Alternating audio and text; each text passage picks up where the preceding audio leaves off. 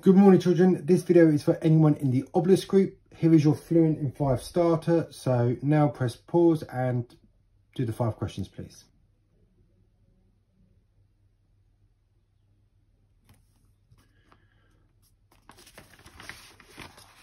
And here are your answers for your Fluent in 5 starter.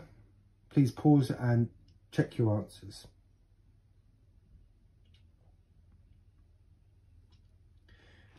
Brilliant. Today, children, we're going to be doing our final lesson on division, and we're going to be looking at dividing a 4-digit number by a 1-digit number. So we've got 2 questions here. We're going to use the same principle that we've used, but we're just going to look at the written method today, because this is the method that when you are doing an arithmetic test, this is the method we would like you to use. So it's simple, as we've been doing. How many 5s go into each number? And if we have anything left over, we have to carry it across.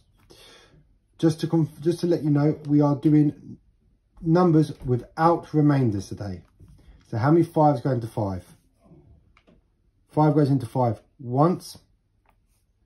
5 goes in with nothing remaining. 5 goes into 5 one time, and it has 4 remaining.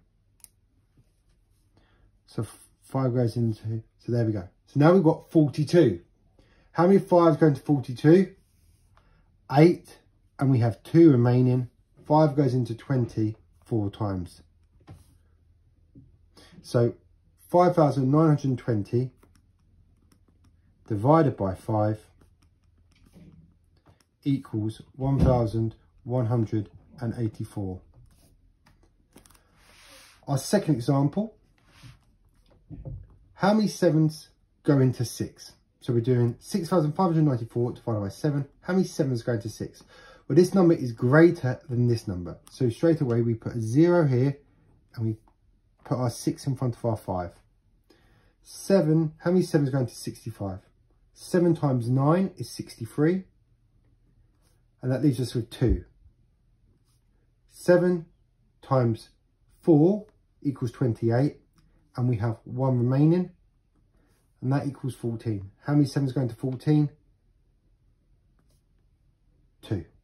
So our answer for 6,594 divided by 7 equals 942. Now, very short input today. There are questions for you to do on doing 4-digit divided by 1-digit. Please rewatch this video. Carry on going through checking your answers. When you've got to the end, make sure you're doing the reasoning questions and reading them quite carefully. If you do any problems, please feel free to email me and I can help you as much as I can. Thank you.